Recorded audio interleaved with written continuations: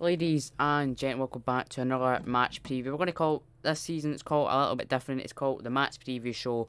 So every week we're going to discuss when Celtic are playing, obviously the preview of the match. Celtic this weekend will be looking for revenge against Hearts, who they faced on opening day. Before we get it, guys, subscribe, like, recently put on the match day vlog against Jablonec. 3.2 thousand.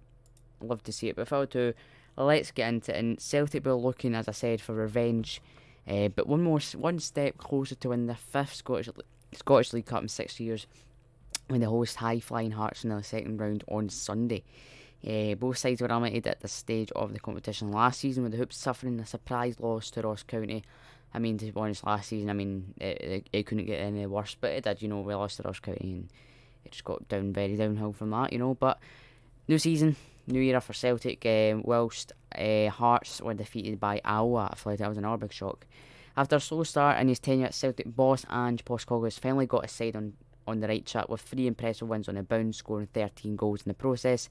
Celtic's most recent success was a comfortable free victory over Czech side FK Jablonec. Of course, I was at the game, guys. It was a brilliant game. 3-0 winners, 7-2 in aggregate. It was great. We now face Alkmaar doing the preview on Wednesday, or Tuesday, because the game's on Wednesday. It's going to be a tough game. There's no doubt about that. You know, I might say it's not as tough as some Celtic fans say. It's still going to be a tough game. First leg is at Celtic Park, so you got to just set the tone for the playoff round. Do you know what I mean? But we are talking about the Hearts game, and a brace from Turnbull and a strike from James Forrest to help the Hoops sail into the final playoff round, where they'll, as I said, face Dutch side AZ Alkmaar later this week. Postecoglou hailed his side's performance and heaped the praise on the incredible atmosphere. I mean, it was outstanding atmosphere created by a parkhead crowd, stating that it was even more a thrill than he anticipated. The Hoops now turn their attention to their League Cup clash against the Hearts side, who beat them 2-1 in the opening Premiership match in July, the end of July there. Celtic were limited in disappointing fashion at a stage of the League Cup last season when they suffered a shock 2-0 defeat at home to Ross County, which sparked hundreds of fans protest outside the stadium. We don't want that now.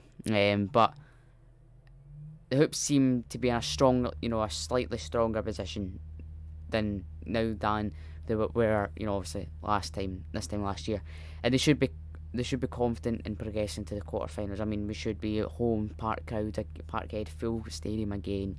You know, we've got the fans are behind the players are back. You know what I mean? The fans are back, Ange, and it was brilliant to see Ange, the whole team go around the stadium on Thursday night, and just thank the fans for backing them and supporting them, and especially Thursday night. It was you never watch a long game.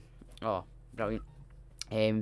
But Hearts maintained their 100% record across all competitions when they beat St Mirren 2-1 away from home in the Premiership last weekend.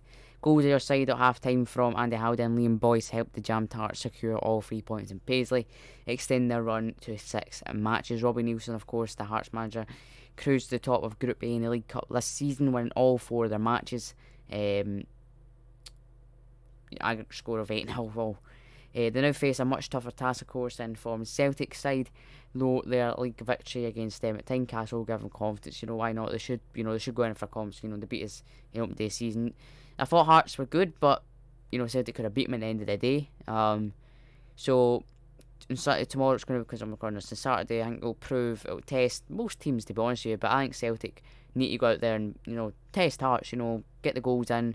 Kyle definitely, I'll back him at starting again. He was brilliant, excellent on Thursday night. He could have had another hat trick if it wasn't for the Jablonec keeper, who was really good on Thursday night, who stopped him from scoring. But looking forward to tomorrow's game, League Cup game. Hopefully, I'm looking for another victory. Hopefully, anyway. Last time Hearts were victorious at Parkhead was back in April 2012, and they won 2 in the Scottish Cup. And since then, I've lost 14 of the last 15 trips there with their current form. Neilson will hope that his side's positive momentum can end this run and get them over the line this weekend. Celtic will still be without Forley, Griffiths and defender Christopher Julian, who continue to recover from respective calf and knee injuries. It looks like Julian will be back for the end of August going into September. I'm not too sure about Lee Griffiths, but I know about Julian. Centre back Stephen Welsh has started last 2 matches in the heart of the defence, and he could keep his place up on this side in Sunday ahead of obviously Beaton. There's no doubt about that in my mind. I mean, you see the difference, especially going back to last weekend Dundee game, a clean sheet, 6-0 winners.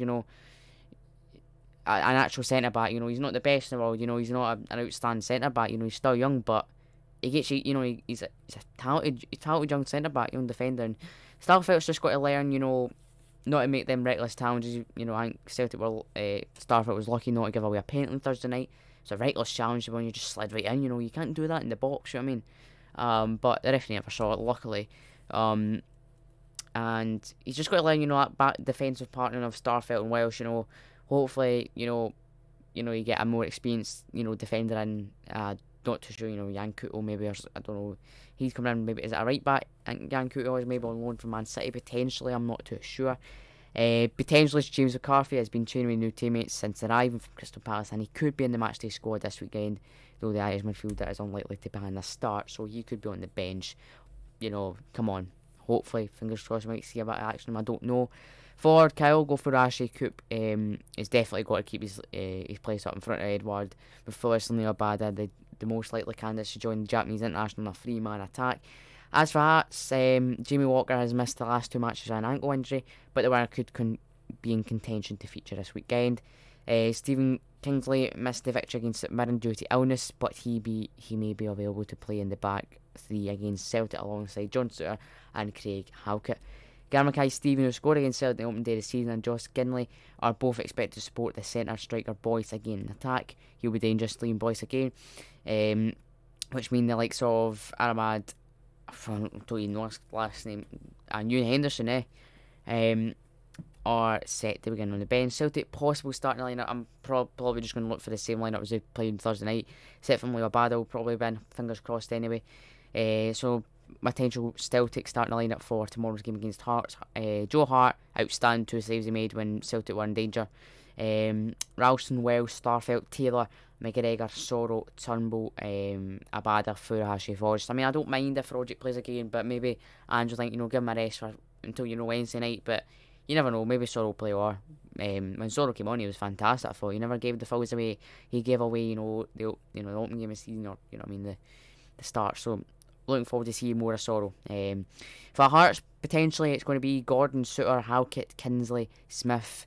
I don't even know how to pronounce this guy's last name. Halliday, Cochrane, Ginley, Boyce, and Mackay Stephen. I'm going to say 2-1 Celtic. I'm going to be a tough game, but I think Celtic will get over the line. The opening day of the Premiership saw a closely fought contest. As I said, you know, it's going to be a close game between two sides last month, and I know our tight encounter could be on the cards on Sunday. Celtic seem to turn a corner in the last week, and we feel that their threat in the final third can hurt hard this time around. Hearts themselves have been brilliant in front form so far this campaign. You can't say, you know, a foot wrong with them. But their 6-game win run may come to an end at Parkhead, and hopefully it does on Sunday. We'll just have a look at it before we go, guys, at the video. If you have enjoyed it, please subscribe and like and share the video as per usual. This is the fixtures left until the end of August. So obviously, you got the game against Hearts in Sunday League Cup, and then on Wednesday night we've got Alkmaar the first leg, and then on Saturday. So Saturday we play St Mirren at home, which is another home game. It's good. So we get 3 home games in the bounce. So we got obviously Hearts tomorrow, AZ, Alkmaar, and St Mirren. So that should bring the Celtic, the players, and obviously Ange Postecoglou as well. You know, fingers crossed. You know, we get the scores right. You know what I mean, the atmosphere right. You know, help the players get the wins and do what you need this season. Just grind out the wins, because we need it every week. We need to grind out the performances. I see us beating Hearts tomorrow. Alkmaar will be a tough game, but I think with the atmosphere, and I know Europa League playoff, I think we can do it. It's almost the first leg, but as long as we defend well and we score goals, I see us getting through. And then we get St Mirren at home the Saturday, a week today. That's a free kick call at home. And then you've got Alkmaar on the Thursday. Is that a Friday? I don't know. It's a Thursday. Pretty sure it's the Thursday anyway. Surely it's kind of a Friday. Surely. No, it's a Thursday. Sorry. Sorry, I was joking. I don't know why I said a Friday. AZ Alkmaar on the Thursday, the 25th, away. And then you've got Rangers on the Sunday. That is going to be Rangers also playing the Thursday night as well. They play away to Aliscart. So that is going to be the Old Firm kind of weekend. So that's going to be interesting, guys. My prediction for the game is obviously 2-1 Celtic. Hopefully it's a bit more clean sheet potentially. I don't know. Hearts are a very good side. They'll test us. Hopefully we can get a clean sheet. fingers crossed. Subscribe and like, guys. I'll see you guys in the match day vlog. Sorry, tomorrow.